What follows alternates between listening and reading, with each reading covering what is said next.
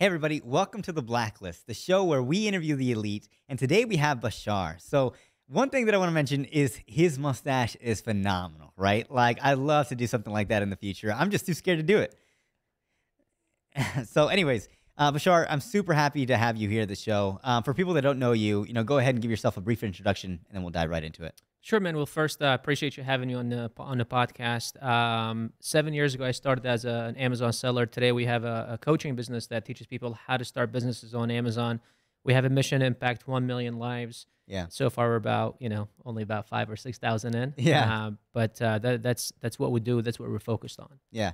Let me ask you, because I speak to a lot of people where they say like the impact is this, right? Where like yours, like they want to impact 1 million lives. Why does that matter to you? 2018, I had a conversation with a friend of mine, and he asked me a question which I usually ask everyone I meet. And the question was, where do you see yourself in the next 3 to 5 years? And that was about 3 years after I had started selling on Amazon, and I was successful, making multiple seven figures a year, and I couldn't answer him. Yeah. And that's because I started selling on Amazon to clear my debt, to retire my parents, because I had another business venture prior to that. And I lost hundreds of thousands of dollars, almost $1 million actually. And that's why I got into online and selling on Amazon specifically. And so the plan was like everything up until that point was about me. I wanted to take care of me. Yeah. But I don't know if you've heard of Tony Robbins talks about the science of achievement and the art of fulfillment. And the science of achievement is about when you achieve something, and it's a science, right? So it's about going to school, getting a degree, starting a business, becoming a millionaire, whatever. But the art of fulfillment, it's when you actually find joy, find happiness about the thing that you're doing. Yeah. And usually you cannot find that unless it's about other people. This is why Tony will get a call, this star, multi-millionaire, multi-billionaire that's having a breakdown. And when he goes and kind of diagnoses the situation, it's because the last decades, they've only been focused on them. I want to achieve this. I want to get the gold medal. I want to make $1 billion. I want to do this for me. Right. But the guy that's happy is doing things for other people. And that's when I realized that I needed to do something for others. Yep. And I had found a skill, and I realized that Bashar 5 years ago would have appreciated me sharing this skill with them. And so that's why we started BJKU. Yeah, I like that. And you said right now you're like at 5,000 and 6,000 people. How does that look like? What's the transformation look like for them? So there is this thing of, a few people online we both follow, people like Gary Vee and others, right? Are always running around saying, follow your passion. If you love what you do, you'll never work a day in your life. And I have a saying, fuck your passion, because unless when you first started, you were a 2-year-old kid. You picked up a soccer ball and you started playing, you picked up a paintbrush and started painting, you don't necessarily have a skill, right? Like I know I didn't have a skill. I wasn't passionate about something, right? Yeah. And so me trying to like discover my passion when I'm $150K in debt, when I have debt collectors calling me every day, when I can't even get a credit card for $300, I have to come from a place of abundance for me to think of what is my passion. And at that stage, I'm coming from a place of scarcity. Right. And I think that's where a lot of people are starting from. Is that right? 100%. At least 90% of people that we help. Yeah. Right. And so my goal is I want to help you financially so that you can discover your passion. So today we're focused on providing them a skill that they can turn into income within 90 days or less. Yeah. And then the goal in the future is to also have programs that support their emotional relationships, their relationships with their spouses, their friends, whatever it is, their health. Because at the end of the day, really, the success as a human starts when you start making money, right? Not before. Yeah. Because when you start making money is when you actually start getting into real trouble. Now you have money. Now you think you're the shit. Now you got to pay taxes. Exactly. Right. And so that's the actual like discovery for success really starts. So we started only 3 years ago with helping them discover their financial or gain their financial freedom or gain financial stability. Yeah. And then the goal in the future is to first present other skills, which would be going into other horizontals because it's a university, right? And then from there, tackle other aspects of life. Yeah. So about the university aspect, so I've done, well, tried to do before. I'm in the done for you service. So, like for me, I tried to do coaching before or something like that. However, I've noticed that a lot of people don't take action. Right? Sure. They'll buy programs and they'll buy them just to have them like on a bookshelf, right, where they don't do anything with them. How do you make sure that the client experience or the customer experience is, phenomenal throughout, so that way they do end up getting the result?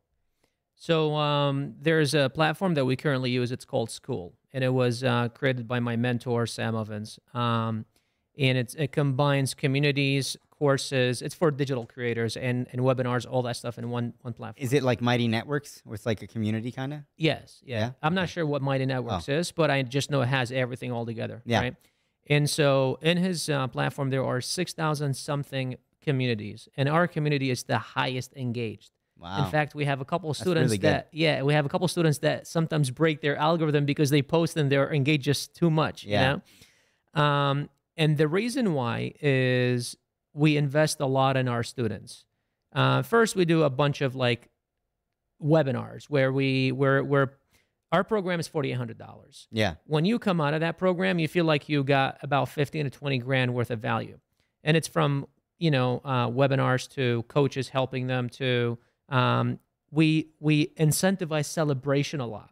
Like you got a sample, celebrate it. You got this, celebrate it, right? Yeah. Because we understand that we're dealing with with someone that not only is a beginner to entrepreneurship, but someone that has a lot of limiting beliefs and doesn't necessarily have the right settings or the right environment. Yeah. Because at the end of the day, it's about the environment that you're in, right?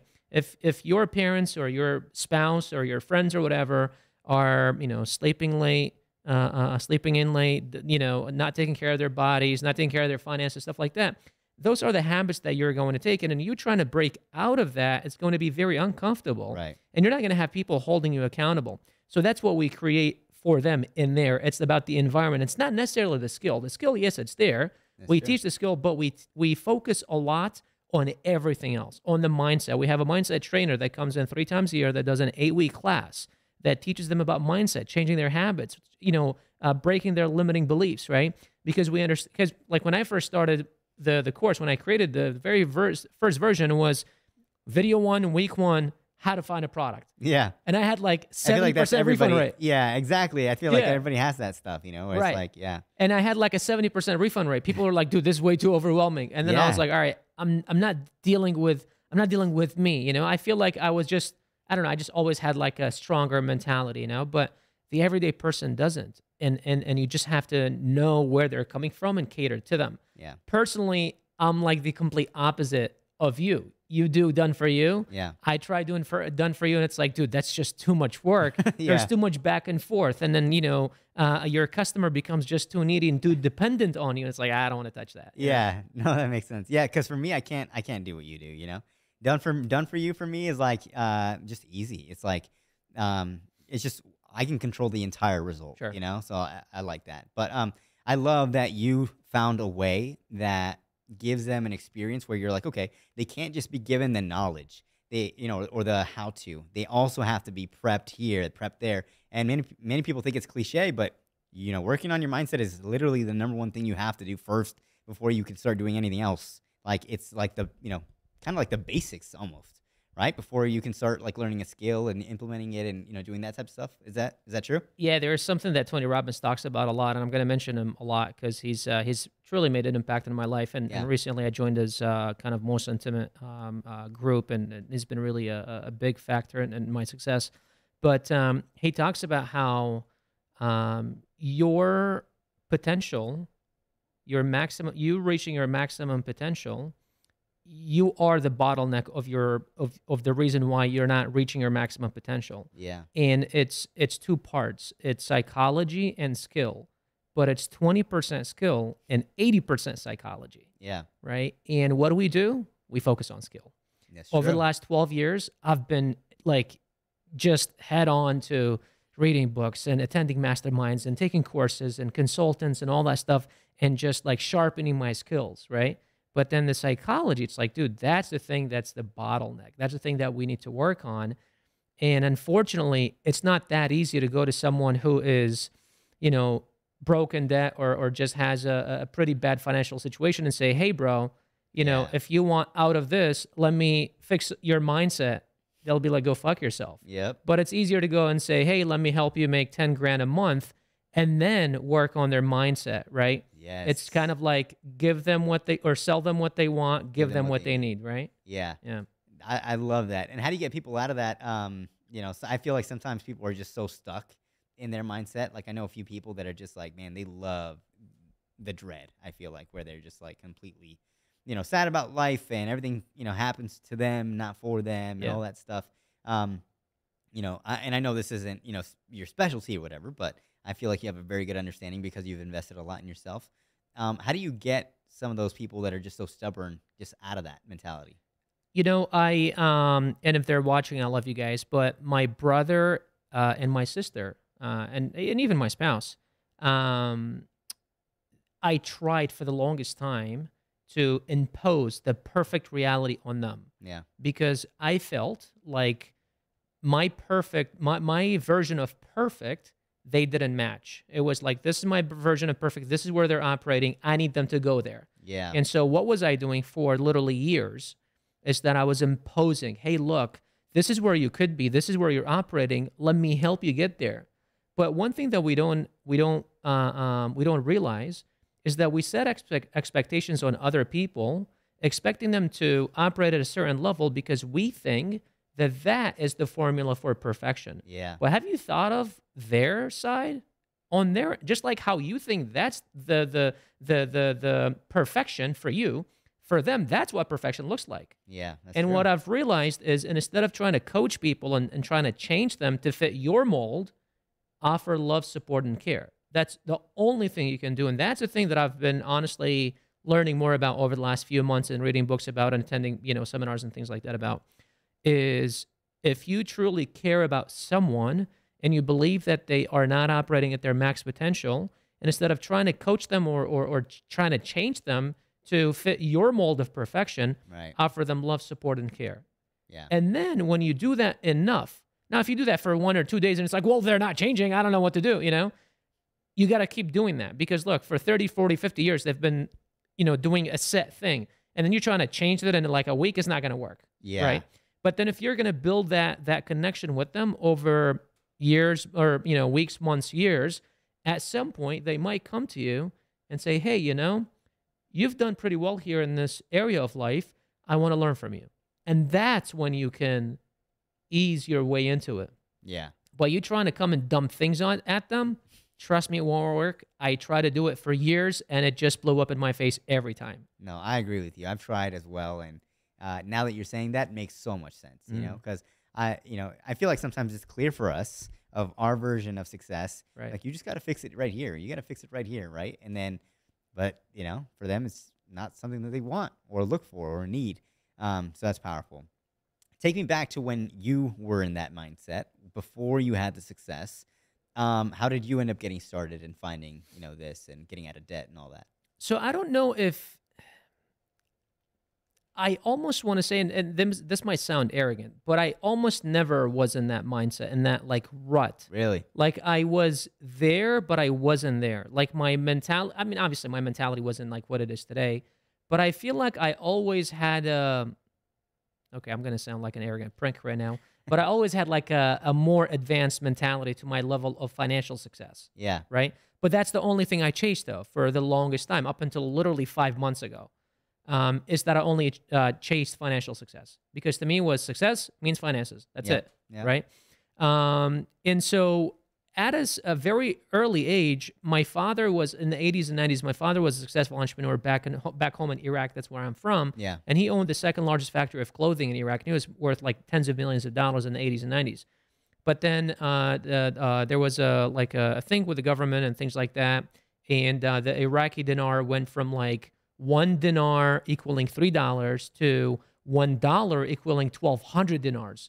So he went from a multi-millionaire to completely broke literally overnight. Yeah. And like the first 10, 15 years of my life, this is all we were. We looked wealthy on the outside, but we were like cash poor because we didn't have a cash flowing business. Yep. But I always aspired to be an entrepreneur like him. I always aspired to be like my dad.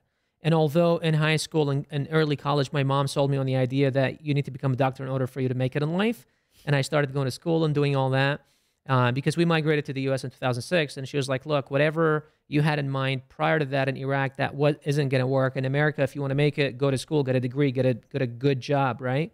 And Freeman was like, all right, I'm a high achiever. I'm going to go become a doctor, you know? Yeah. And then I was like, this is just not for me. But then after I got into owning my own business and I had a restaurant, and after 3 years of owning it, the restaurant caught on fire. First, I wasn't doing good.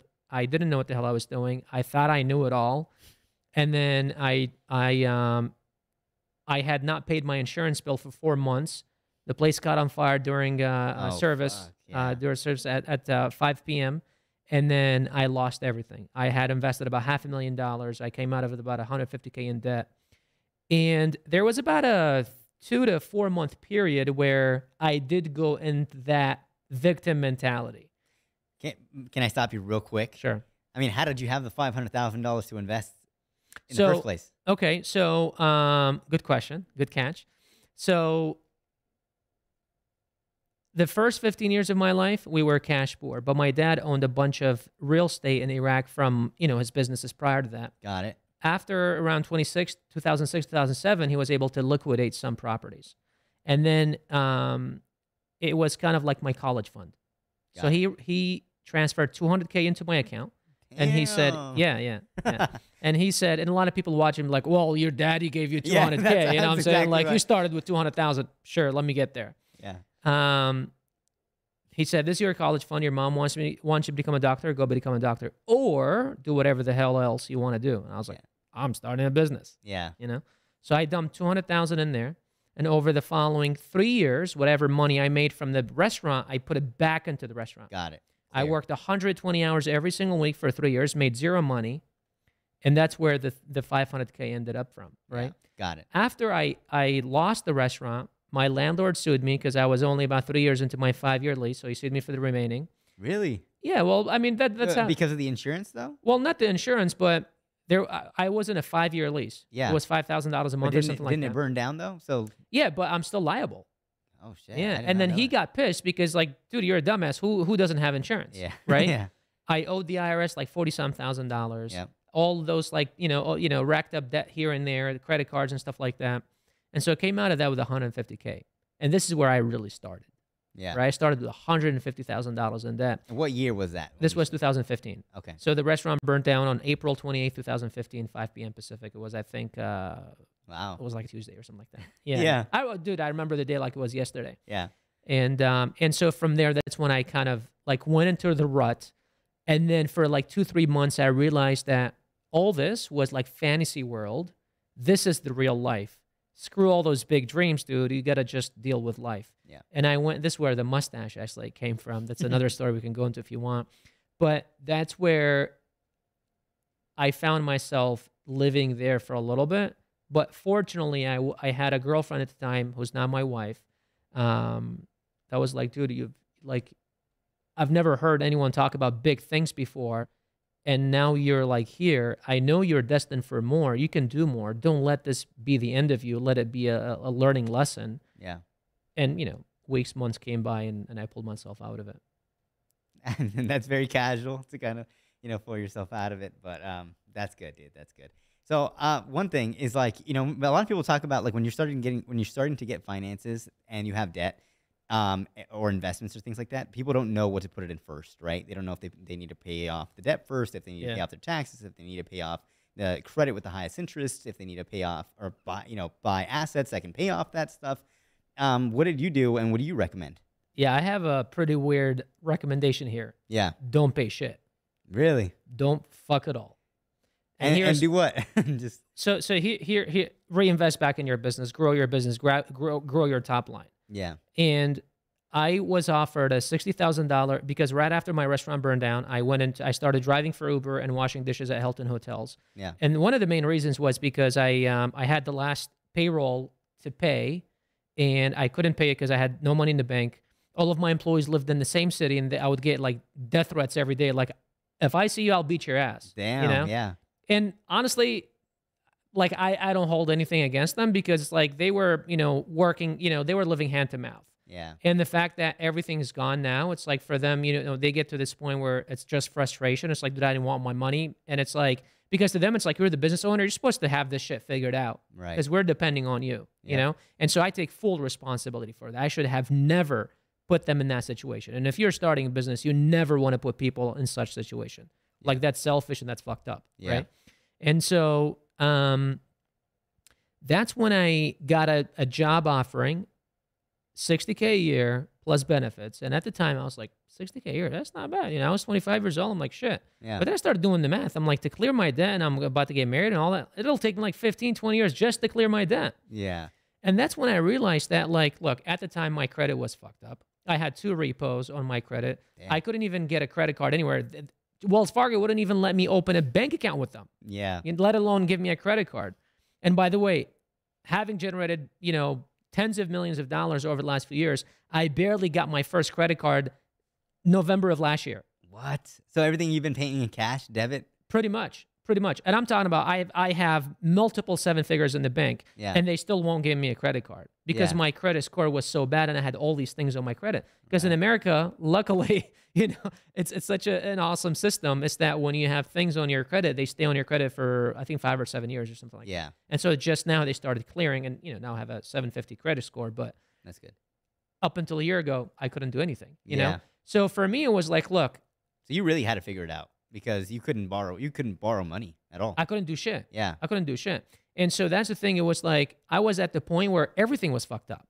It's like, I can't get anything. I can't get a loan. I can't do this. So it's like, screw the debt collectors. At some point I would literally walk into my office and I would have a table this big and there would be like letters like lawsuit here, debt here, collection here. There was like maybe 10 or 15 different things.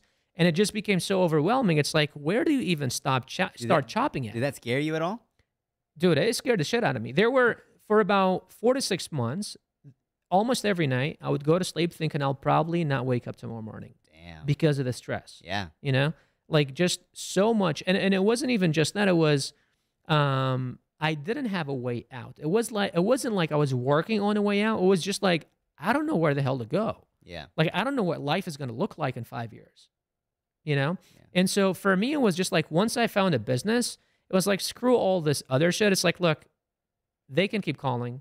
I changed my number. I was like, screw it, Yeah. And I was just like, I'm just going to focus on my business. And the cool thing, what happens is something like the IRS, I owed $47,000. I called when I had cash and I was like, hey, I'll give you 20. Let's settle. Send it over. Settled.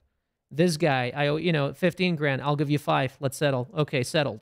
Yeah. Otherwise, it's like, look, it's already been 2 years. I can get on a payment plan and pay you $100 for the next 65 years. Yeah. Or I can pay you this much cash.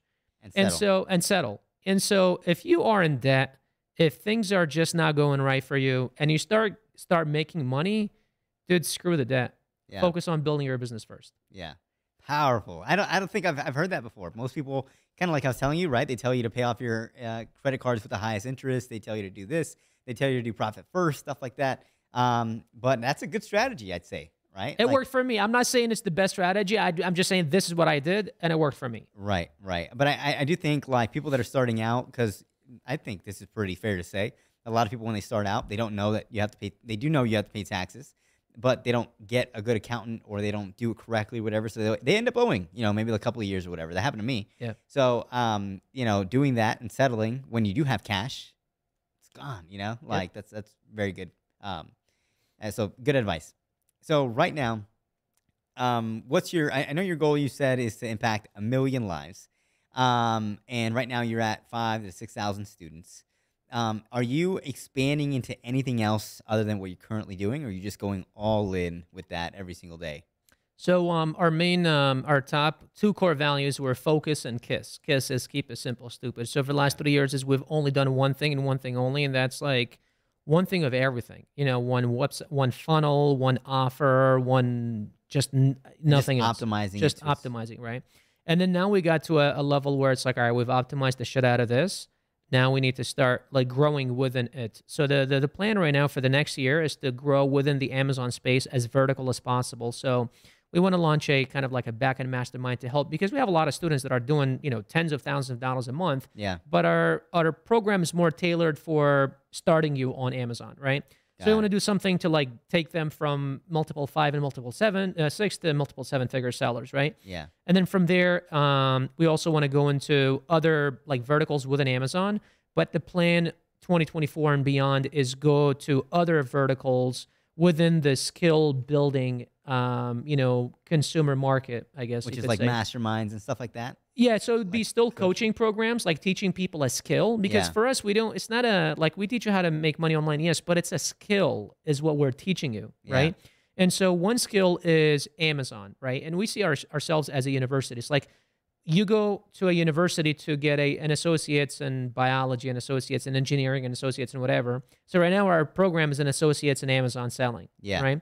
And so we want to have a bachelor's in Amazon selling, and then we want to have other associates in other verticals, right? So associates in remote sales. We have a 50-person sales team. We know how to, build people to be, beasts of sales reps. Marketing could be crypto, could be stocks, could be whatever. There's a bunch of people that want to do things online, especially.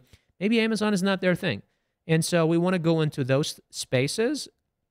And then from there, once we have kind of the front end built out, which is helping you make money, now I want to focus on helping you become a fully rounded human. Yeah.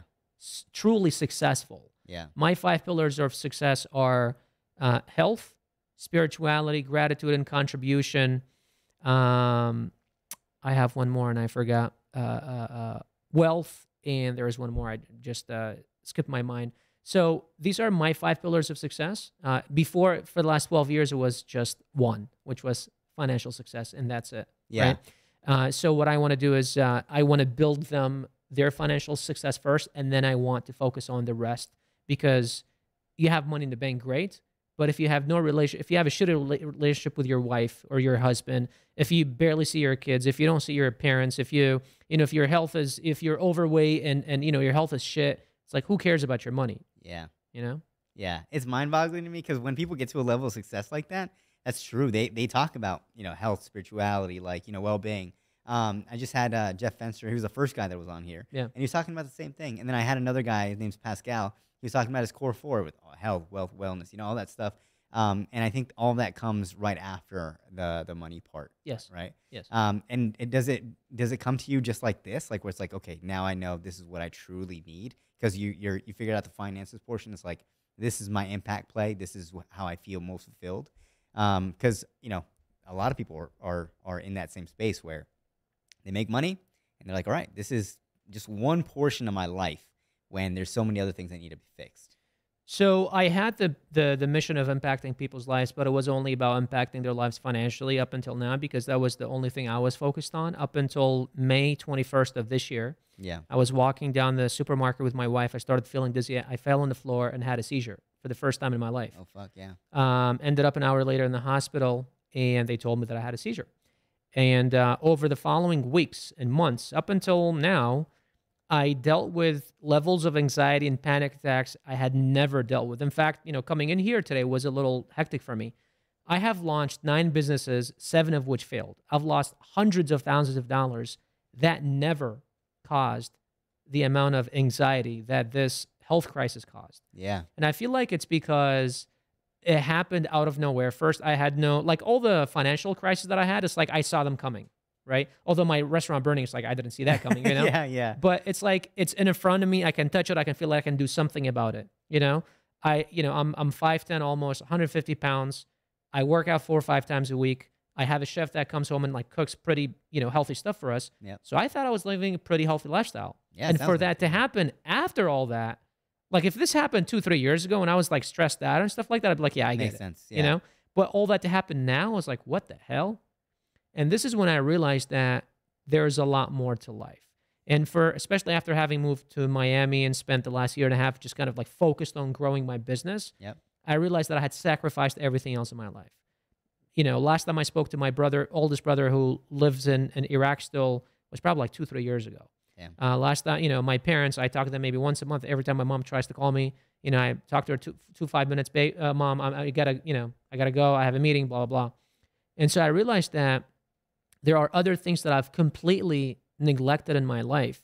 And that because some of the reason why I was having anxiety was, dude, what if there's something wrong with my brain? Like, what if I have a tumor? Right. What if I'm about to die in 6 months? You know? It's like, holy shit, all these things that I haven't done in my life. And so all these stars started coming up. And that's when I realized, it's like, what if I only have 6 months? What the hell am I going to do? Yeah. And so I started looking at life in from a completely different lens. And that's where I was like, all right, if I'm going to truly impact someone's life, I need to do all this for them as well. But I can't start here. I need to start with their finances, because they need to have that figured out first, so that I can take their focus away from, but I can't do this, and then I got credit card debts, and I got this, to I want to work on my health. I want to work on my relationships with my wife or husband. I want to work on, discovering my higher power, my relationship with God or whoever else you believe in. I don't discriminate, you know what I mean? Because all those things are really important. Yeah. Dude, well, powerful story. I appreciate you being on the show. Where can people find you? Instagram at Bashar J Katou. Cool. Is that the only place? For now, yes. And there are probably like a dozen other Bashars. It's the one that has 2.7, 2.8 million. Just make sure you follow that one, because people are like trying to make fake accounts and scam others. And please don't follow anyone else. Just the one page. Cool. Well, dude, thank you so much. Appreciate you having me. Thank you very much.